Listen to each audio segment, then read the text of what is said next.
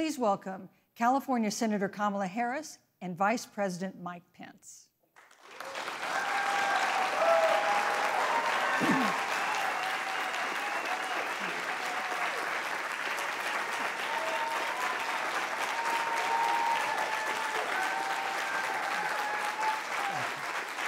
Thank you.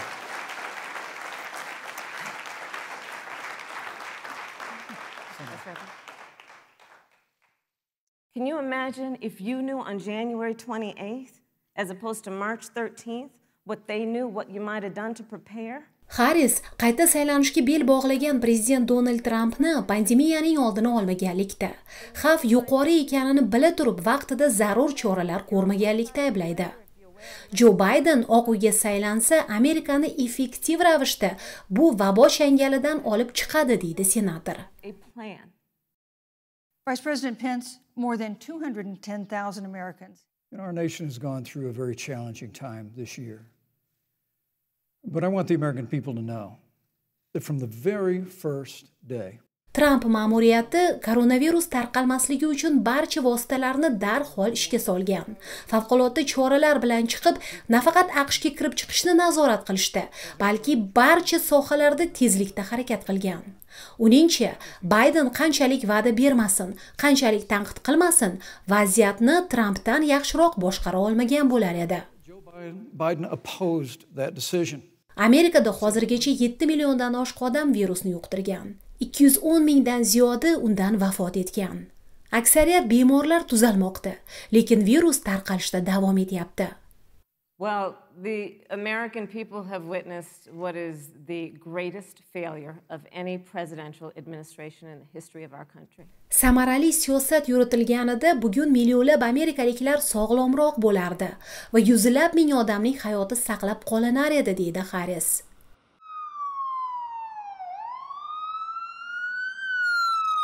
But I can tell you, having led the White House Coronavirus Task Force, that decision alone by President Trump. Pens deydiki, demokratlarning Oq uy pandemiyaga qarshi chora ko'rmadi deyishi tamoman asossiz. Kasalxonalar barcha zarur vositalar va dori-darmon bilan ta'minlandi, deydi u. Vaksina ustida jadal izlanishlar boshlandi. AQSh nafaqat o'ziga qaradi, balki dunyo ahliga ham yordam qo'lini cho'zdi, deydi Pens. Demokratlar nazarida Tramp o'z siyosiy maqsadlari uchun vaksinani shoshib chiqarish harakatida. Ilm ahlini tinglamayapti. Respublikachilar nazarida esa demokratlar o'z siyosiy maqsadlari yo'lida vaksina masalasini murakkablashtirmoqda. Vaksina chiqadi, tarqatiladi, tizim tayyor, deydi Pens. Harris deydiki, Trampga aslo ishonib bo'lmaydi, biror jihatdan. Pens deydiki, Amerika Trampdek fidoyi va halol rahbarni ko'rmagan. U har kuni AQSh manfaatlari uchun kurashmoqda, deydi vitse-prezident. Harris esa buning aksini da'vo qiladi. Bayden saylansa, butun tizim isloh qilinadi, deydi u. Eng boy qatlam ko'proq soliq to'lay boshlaydi. Bu daromad esa quyi qatlam uchun sarflanadi, deydi senator. Bayden prezidentligi Amerikani hozirgi iqtisodiy qiyinchiliklardan xalos qiladi, deydi Harris. Trampning bu borada aniq rejasi yo'q, deydi u. Pensga ko'ra, AQSh allaqachon pandemiya keltirgan inqirozdan chiqa boshlagan. Mamlakat astalik bilan ochilar ekan, deydi u. Har oy millionlab ish o'rinlari ochilmoqda. Kichik va o'rta bizneslar o'zini tiklamoqda. Barcha sanoatlarga yordam ko'rsatilgan.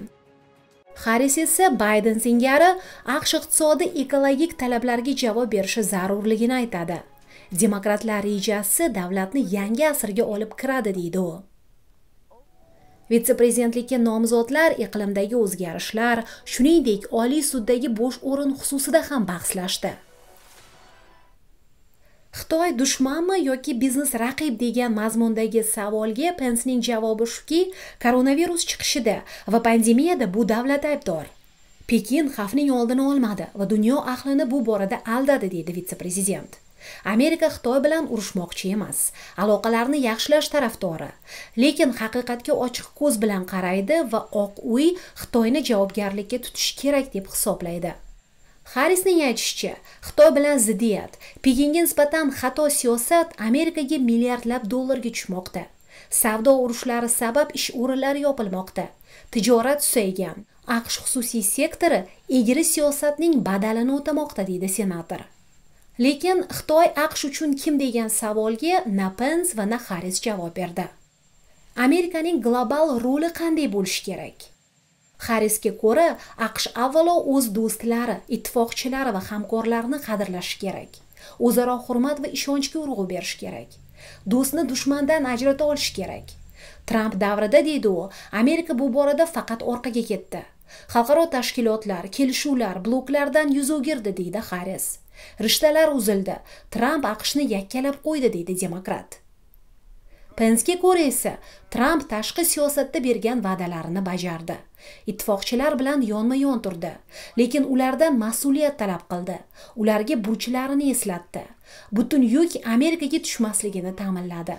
Eng muhimi, deydi vitse-prezident, AQSh o'z manfaatlarini himoya qildi va qilmoqda. Tinchlik va xavfsizlik yo'lida dadil qadamlar tashlandi.